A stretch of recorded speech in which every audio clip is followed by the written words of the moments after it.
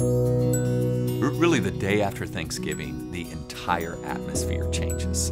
All of a sudden, there's expectation in the movies and commercials, and really everyone's reality begins to kind of rotate around this Christmas season. And really, from every commercial to every movie to every show to every that starts to cross our path, there's this kind of real idyllic kind of picture of what's going to happen at Christmas time. Like right at the last moment, all of our dreams are going to come true, and all of our relationships are going to be repaired, and it's going to be this season of just joy, and everything broken is going to come back together, and they're going to be Christmas miracles. And there's something really intoxicating about that. There's something like we want to hope for those things. We want those things to happen.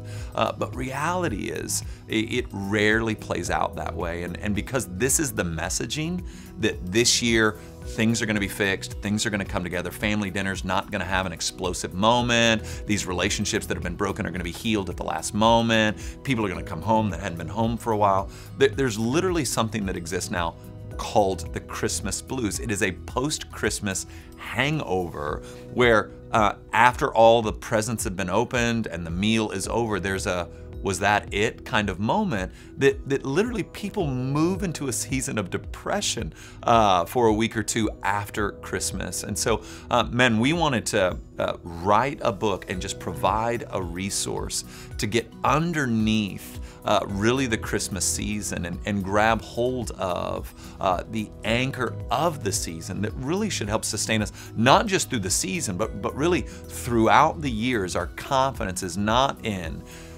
all of our dreams coming true on this morning, but that there's a God who has put on flesh and dwelt among us.